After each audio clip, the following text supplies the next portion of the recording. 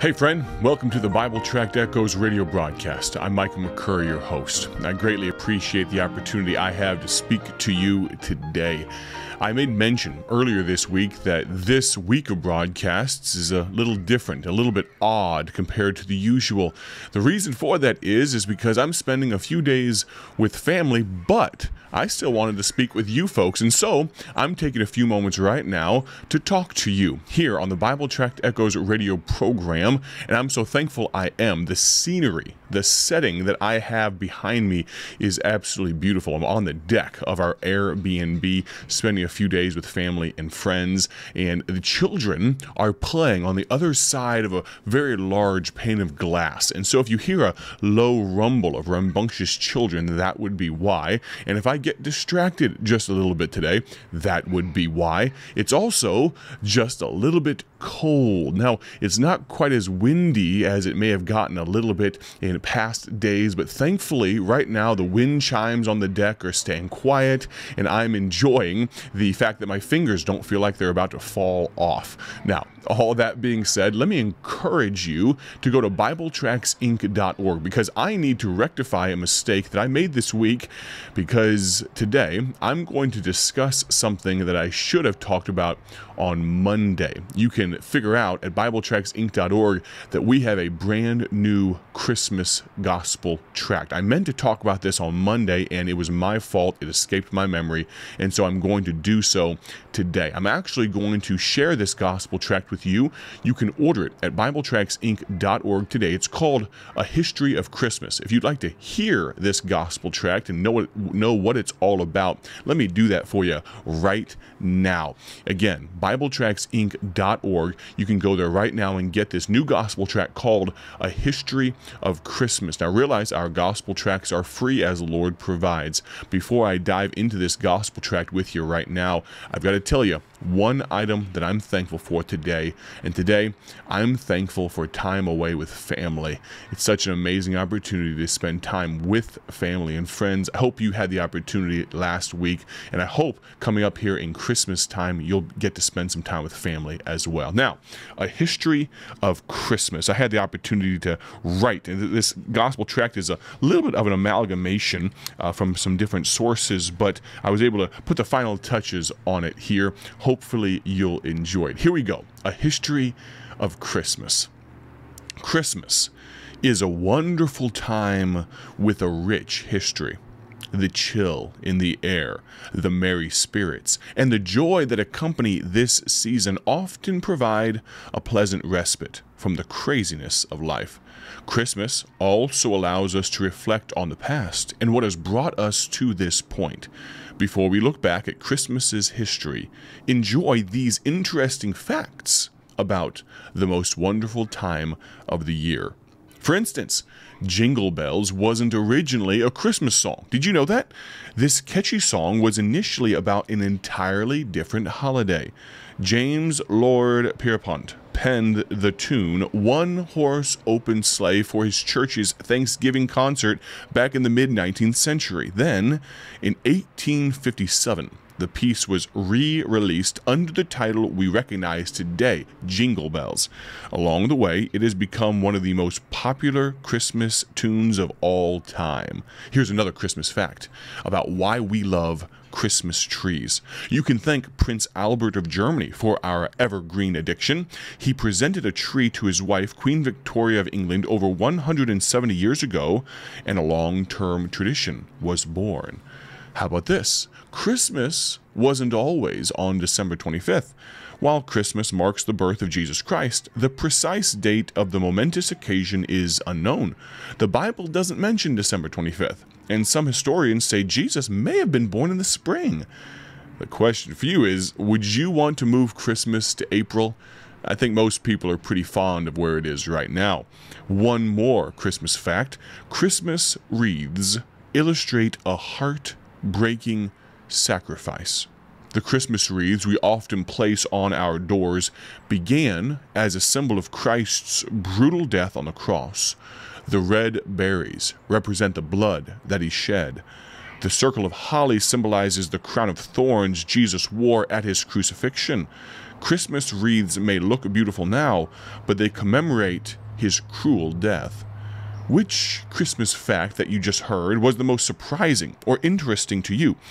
What if you discovered, though, that there is one Christmas history fact that we haven't yet shared that's more remarkable than any you just heard?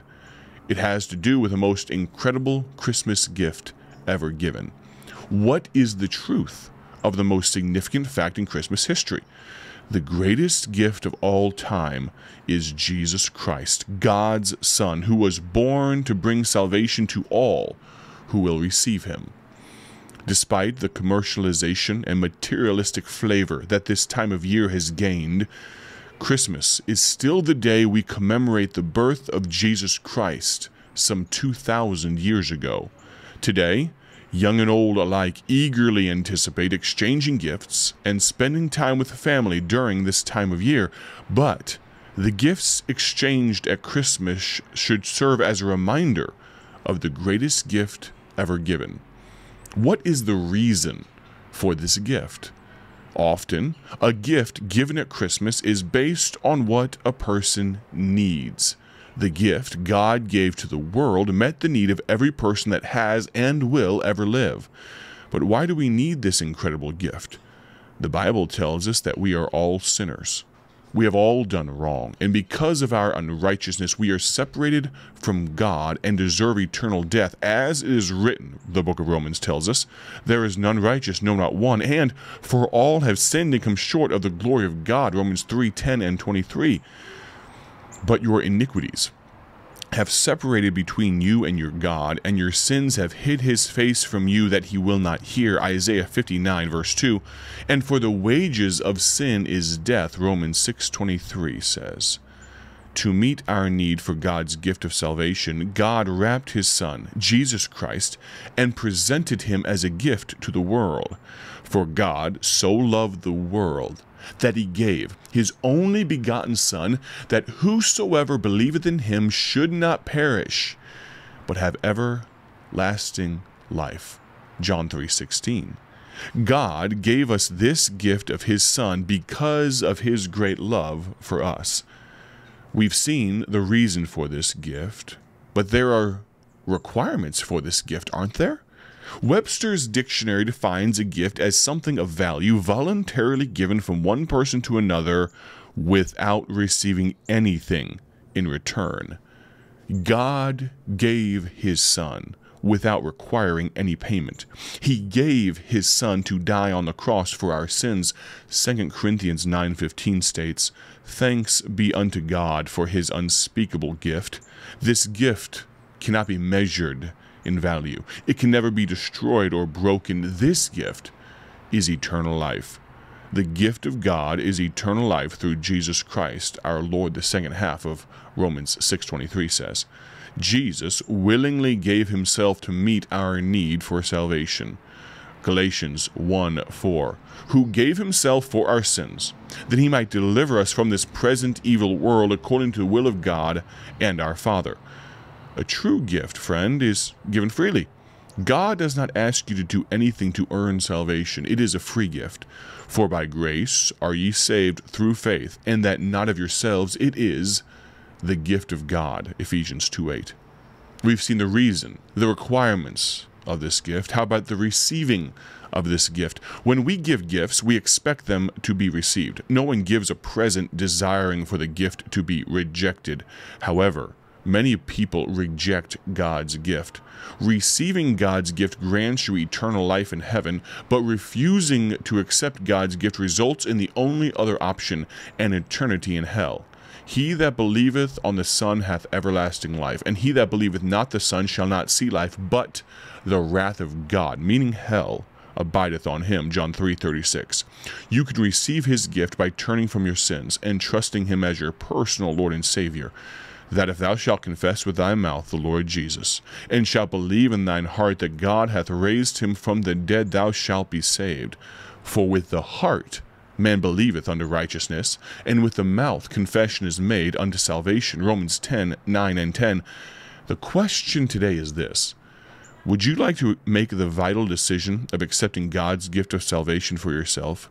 If you feel convicted to make this decision, don't wait. As with any gift, the free gift of salvation isn't yours until you accept it. You can talk to God right now. Tell him you know you are a sinner and need his forgiveness.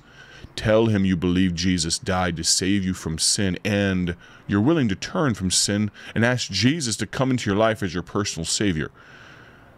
We've seen the reason, the requirements, the receiving of this gift. Now, lastly, the relationship of this gift. If you just prayed and accepted God's gift, you can now celebrate the most incredible Christmas in your personal history. You have become a part of God's family. I would love to welcome you to the family and rejoice with you. I'd love to send a free gift, maybe a Bible, some additional material to help you grow in your new relationship with Christ. I would love to hear from you if you made that decision or if you have more questions. Maybe something I said today wasn't quite clear. Maybe you have a comment. Maybe you have something that you'd like to add to this discussion, or maybe you just want to get your eternal destiny settled once and for all. You can contact me today. Text me at this phone number. Are you ready? Get a paper, grab a pen, maybe open up your phone so you can take this phone number down. Are you ready? 309 316 7240. Again, that number is 309 316 7240. I'd love to hear from you. If you need help finding the History of Christmas Gospel Tract on our website, you can contact me as well. We just got a big batch of them in. We're excited about sending them all over the country. And Lord willing, many people will come to a saving knowledge of Jesus Christ as a result of this brand new Christmas tool. If you order today, they should definitely arrive in time for Christmas. Now, in coming days, tomorrow, I'm going to pick back up our theme for this week, Never Satisfied. Lord willing, we may even finish our Bible study on this topic of never satisfied, content but not complacent.